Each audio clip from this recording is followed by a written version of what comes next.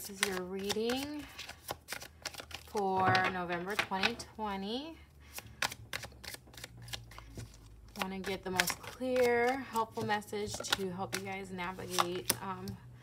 This card's been coming out a lot on like every single person's reading, and it's been in reverse. Despite no matter how I shuffle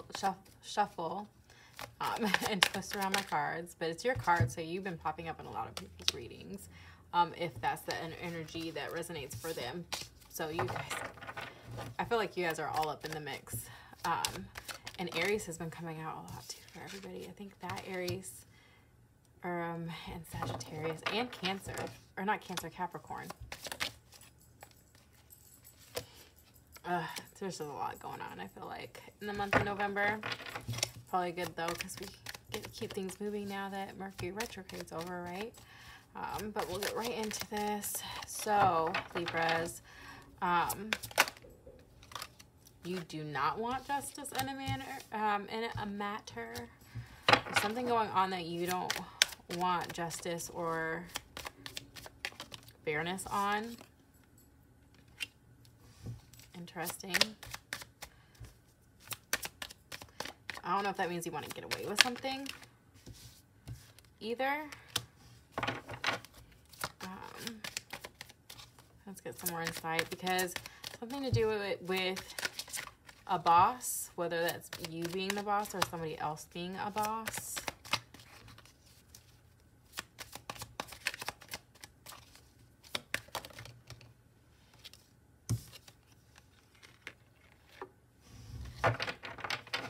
Interesting.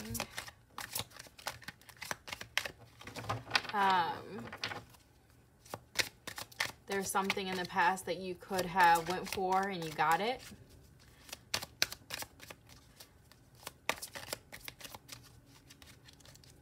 That can be influencing you wanting something to not be fair. I'm not understanding. That card's been coming out for a lot of people too. This is interesting. In the near future, I do see you getting caught up in something. So I feel like you get caught, or you catch somebody doing something. Ooh. Harmony. I'm glad there's some kind of good card out here. I feel like harmony is the right one that I want coming out for you guys, because I don't know what's really going on here.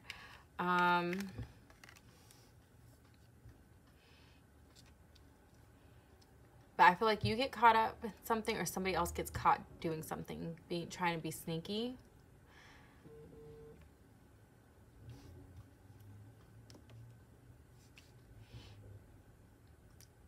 And right now, I feel like you are getting out of your head, getting out of being stuck, feeling stuck. There's something you've been overthinking that's been on your mind for a very long time. It's almost as if you've been moping in your emotions in regards to something or someone. But you're getting out of that, though. You're not saying stuck in that no more. You understand that you have more control over the way you think and how you feel about a situation, more than what you thought you did.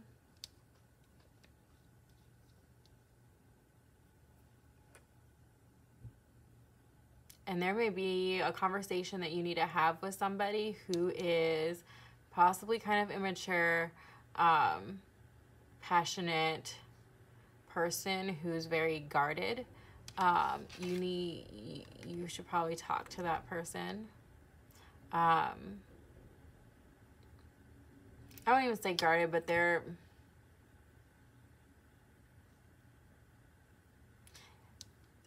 I'm wondering if you guys have had a lot of conflict, or they have had a lot of conflict in their life, which could be why you're getting some type of reaction from them, or potentially, or feel like there might be a potential for some kind of reaction. But this person is tired, because whoever you need to talk to, this person's tired because they've been fighting. They feel like they're constantly battling. They're just trying to protect what's theirs and what they've been fighting for. So they're like, it's like they're ready for more. It's like they're ready. It's almost like they've been doing this for a while. But despite them doing this for a while, maybe they're constantly battling too because they're a tad bit immature. And if they're not immature, I feel like they're immature. The person that you need to talk to anyways. Could possibly be somebody younger than you as well.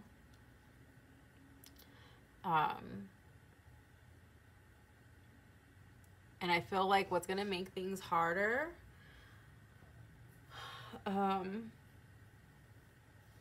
for you is a new love, an offer of new love. So I don't know if you have somebody new or if it's that you're wanting to start over. But I feel like for most of you, there's going to be a new opportunity to do a new potential relationship or emotional bond with somebody else.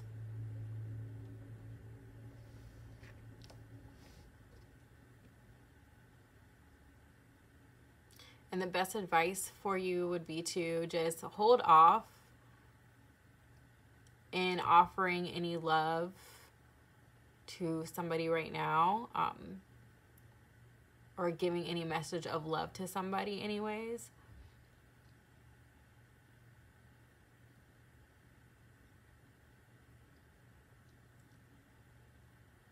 Because you need to understand not everything is clear right now.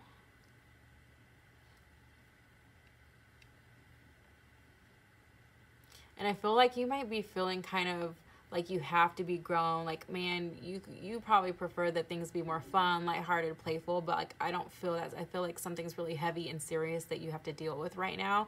And there might not be as much light shed on the situation. But in the end, you may have to stop giving into some type of situation as well. I see that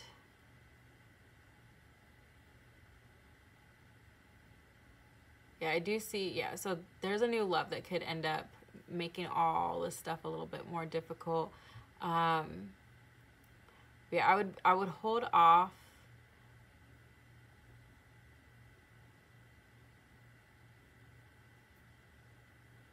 I was just going to repeat everything I just said. Let me get some insight here with this Harmony card.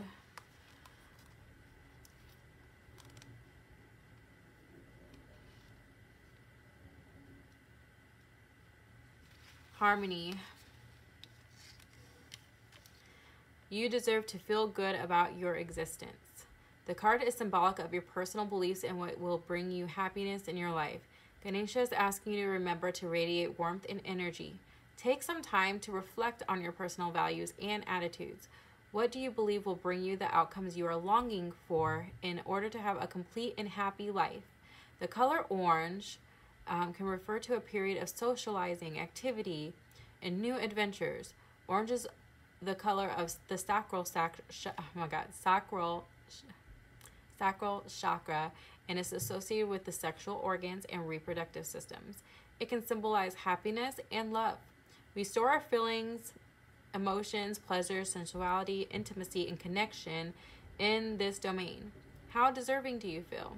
When you feel that you deserve good, you treat yourself well and require that others treat you well also. When the sacral chakra, oh my God, say that 6 times, sacral chakra. Say it 6 times.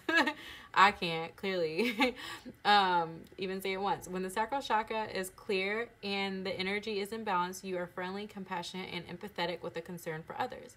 You will experience a very strong sense of belonging. You feel good about your life, enjoy time with friends, and do what is necessary to bring yourself in alignment with what you want from relationships in your life. So I think this is a great card to have. And it's like, it's really weird that I even talked about the color, because I feel like I was noticing that color predominantly in your reading is like a lot of the gold and the blues. Also, wearing yellow could help attract that energy that you need to open up your sacral chakra as well. I believe it's gold. I'm assuming it's gold because I'm not as up to knowledge on the chakras, to be honest. But I'm assuming that that's it, and I would feel like I'm assuming right. But you could double check and just look online on how to open up your sacral chakra. That could be extremely helpful with the energy, because if there's a blockage of energy there, or if you're feeling like you can't find this harmony or balance that you need to be able to fully enjoy life, that is another way, spiritually, avenue to find that balance in the things that you need. So I do encourage you to look that up. They say, I feel like you could wear that color. Sometimes they say eating certain types of food. Typically, I feel like it's the same color of the chakra or whatever, but I would just read into it. And I think that would be a really great resource and be helpful and beneficial for you all. Again, this is a general reading, so you could be dealing with any sign. But you could also, the cards that stick out to me, you could be dealing with a Leo, an Aries, another Libra such as yourself. Again, it's a general reading though. I do see that there might be a few people that are in this situation. I think you might be juggling a couple of options, or maybe there's a person in your past or present, and there might be, again, somebody in your present or near future that you may be dealing with. Let's see if anything else stands out to me.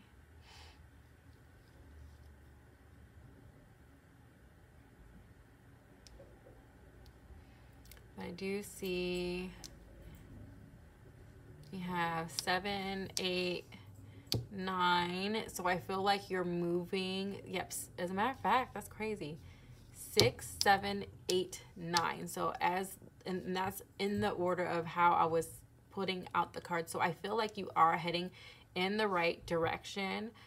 You're going through the things that everyone in life goes through, right? I don't see you taking steps backwards or going too far ahead. I think you're just taking normal steps in life, and it might be frustrating, and you might not feel in your element as much as you would like to be right now.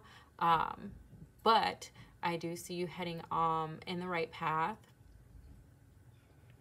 And I do see major life changes for you as well. Like things that are going on right now are a big deal. So you'll be feeling it. But yes, that is what I have for you guys. I really am hoping, sending good vibes. Really, really look up the sacral chakra. I think that's really going to help you. Why did I did that backwards. So I don't know what's exactly going on. Again, I don't feel like you guys, I want to just reiterate too, I don't feel like you guys want something, because I don't want to paint you guys as like, I'm just saying what the cards have here. I think you want things to work in a way like maybe where the rules are bent a little bit for you. I don't think you want something unfair to happen. Let me just like clarify that. But I feel like you want some kind of leniency or rules bent, and maybe you feel that way because you've done that for somebody else, or that you're used to people doing that for you. I do not know. This is a general reading, but I do want to clarify that because I think that I just wanted to make sure that you guys don't feel any way. You should be watching these to have like a message that's out there for everybody, because these are general readings that a lot of people watch, and the purpose is to give you guys helpful information to get through every month and through life. So I do want to thank you guys so much for watching. Be sure to like and subscribe, and I will check you guys next month, Libra. Thank you.